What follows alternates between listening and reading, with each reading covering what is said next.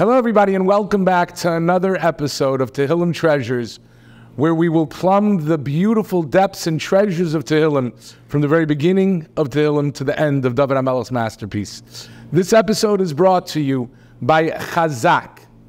Chazaq is an organization that helps public school children become Shomrei Torah Mitzvahs, exposes them to the beauty of Torah and Mitzvahs.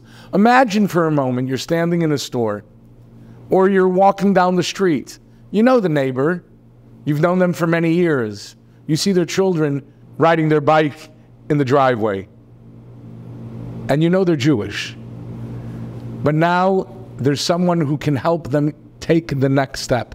And that is Chazaq, with countless programs after school and other wonderful programs to help expose them to the beauty of Yiddishkeit. If you know someone or know someone that can help these children, then please email at psty@chazaq.org. This episode is also brought to you by Chickens for Shabbos. Chickens for Shabbos is exactly what it says it is, plus more. There are many people. There are Melamdim's children. There are Agunis. There are Grushis. There are families that do not have simple essentials for Shabbos and for life. Whatever they need, Chickens for Shabbos is there to provide. Please do your utmost to help in any way you can. We now move on to the next two chapters of Tehillim, Perek Kuf Hey and Perek Kuf Vav, chapter 105 and 106 in David HaMelech's Timeless Treasures. Hoidu LaHashem kiru v'shmai hoidu v'amim aliloisav. In this capital, David HaMelech tells us, Dirshu Hashem be'uzoi bakshu fanav tamid. Search out Hashem in this might. Seek His presence always. You know, there's many kapitlos that have overlapping themes. One of the themes that is overlapping is the theme of emes. Not only truth with a lowercase t, but truth with a capital T. The truth and the emes of Hashem, and every person's own truth. Emes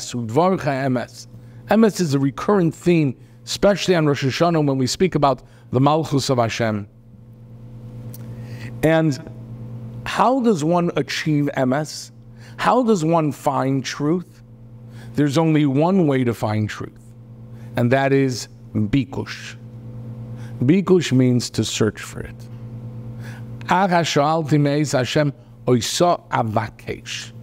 You have to be mevakesh it. You have to search for it.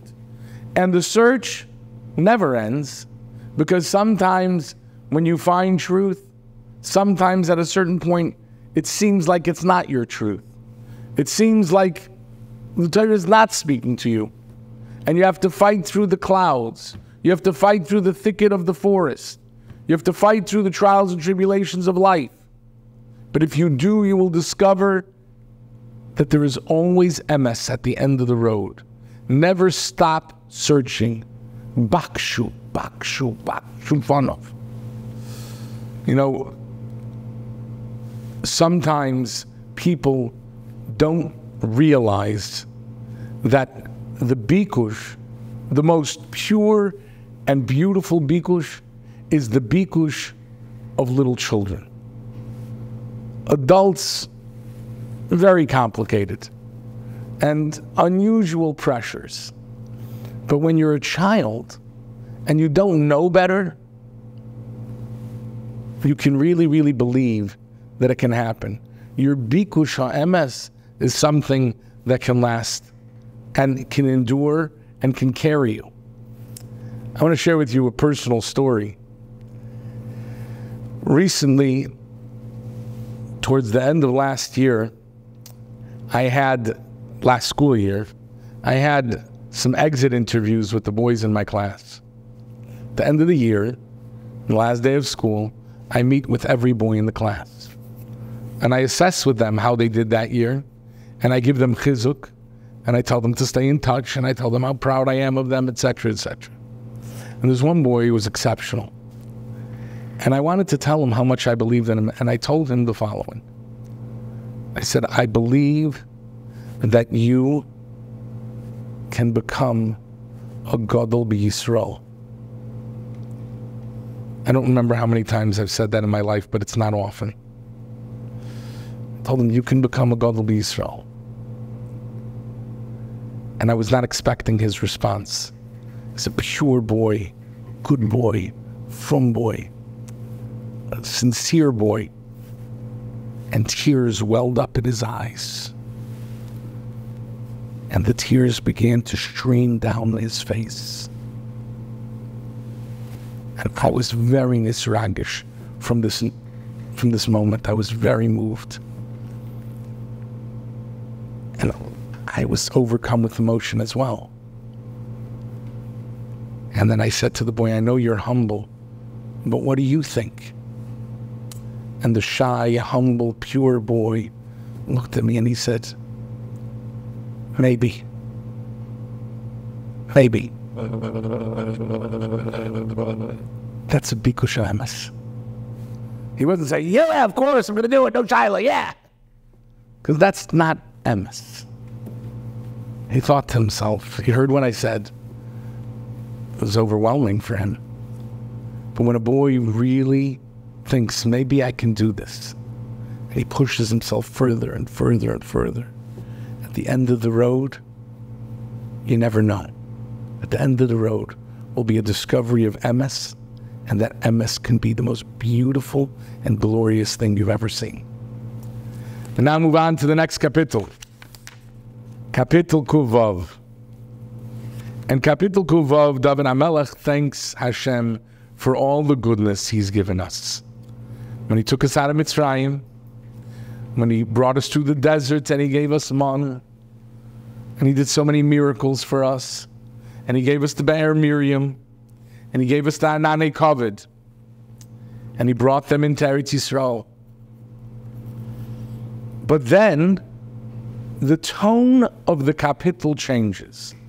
It's no longer us expressing gratitude to Hashem for all the goodness, but rather we become whiners. We become complainers. Misoinenim.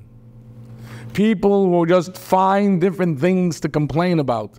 Basically, the parashiyos in Sefer Bamidbar of Shlach, Kairach, Chukas, Balak, all of those parashiyos are encapsulated in what happened over here, including the story of Pinchas. So, the Jewish people, instead of being grateful, you would think, we're never complaining for the rest of my life. If somebody saved your life countless times and gave you miraculous manna from heaven and gave you Ananei Kavod and gave you Be'er Miriam. Be'er Miriam was like having mineral water delivered to your door every moment. The Be'er Miriam went through every little crack and crevice. Mom, you'd have to go out to get the Be'er Miriam. Came through the entire camp of Klal Yisrael. It was beautiful. We were living an angelic life. The marl was the food that angels eat. And we complained. And we just complained. We didn't stop complaining. At that moment, Hashem said, I have no choice. I have no choice but to expel you from the land.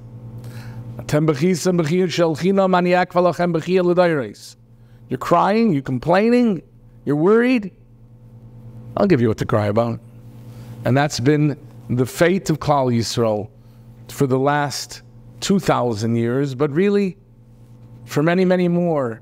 Had Klal Yisrael ever complained, Moshe Rabbeinu would have taken Klal Yisrael in to Eretz Yisrael, and Moshiach would have come. The Beis HaMikdash would have been built 3,300 years ago. But that's not what happened. Because we were whiners, we were complainers, and we were very, very ungrateful. Kfuyei toiv. We denied the goodness that Hashem gave us. And when a person understands that Hoidul Hashem ki toiv, ki la'olam chasta, like the first pasuk says, then it's a whole different world. Hoidul Hashem ki toiv, I thank Hashem because it's good. And what if it's not good? It's good. It's not good. Ki la'olam chasta. What are you talking about? Hashem's kindness is always good. It's eternally good. It's everlastingly good. A person has to realize that Hashem keeps score. He's taking care of us. He's doing what's good for us. And if sometimes things are a little difficult, we can't just become whiners. We have to accept His justice, accept His judgment, and then we can rise to the occasion to be the people that He wants us to become. The Medrash tells the story of Rabbi Yechiel Spero, who was married to his niece, and she would disgrace him in front of his Talmidim. His students said, "Why don't you divorce her?" And he told them that the price of the ksuba was an exorbitant amount of money, and he could not afford to pay her that amount of money. One time, after they were finishing reviewing Shir, Rabbi Yossi invited his Talmud, Rabbi Elazar ben Azariah, to come to his house and eat. And when they arrived, Rabbi Yossi's wife left the room with a very sour and angry-looking face.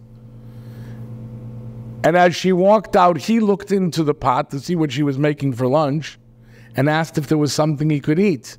And she responded there was cooked fruit, but he looked inside and he saw it was fattened fowl. It wasn't cooked fruit, which would be a delicacy, which would be delicious. His disciple realized that Rabbi Yossi and his wife are at odds with each other. And although he was initially quiet, when they finished eating, Rabbi Elazar ben Azariah said, "Rebbe, you have to divorce her, and I'll give you the money to do it." A short while later, Rabbi Yossi divorced his wife.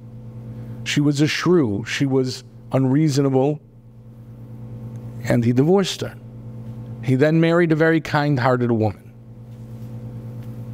His niece, unfortunately, also got remarried to the watchman of the city. He was not Rabbi Yossi by any stretch of the imagination. And not only was he not so nice, not only was he not so good to her, he also was an Amoritz. And then he turned blind. And his wife would take him by the hand and walk him around the city begging for donations. What a bizayon. And when she reached the street of her ex-husband, Rabbi Yossi, she didn't want to walk down the street. But her new husband was an expert in the streets. He was a watchman. He knew the streets well. And he asked her, "Why are you skipping Rabbi Yossi's home?" He had heard that Rabbi Yossi was very generous with his donations. "Why are you turning away?" She had no choice but to reveal that he was once upon a time my husband. She had never told him that before. And she could not bear knocking on his door and having to face him face to face. One time they neared the street of Rabbi Yossi, and her husband acted cruel towards her. She had no choice but to come to her ex-husband's home. Imagine the bizarreness. When Rabbi Yossi realized what was happening, he bought them a new apartment and he supported them for the rest of their lives.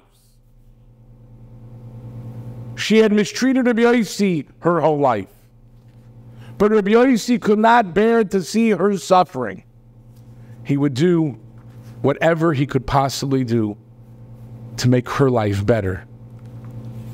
If we want the Ribbono Shel Olam to be forgiving of us, if we want him to be kind to us, then we have to always treat each other well. We have to always be grateful for the kindness he gives us, because the Ribbono Shel Olam gives us always.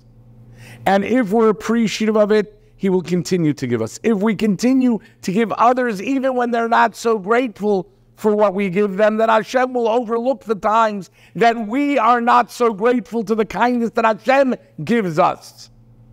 And he will continue to give us until we finally come to our senses and appreciate everything Hashem does. Until next time, Zai Gesund.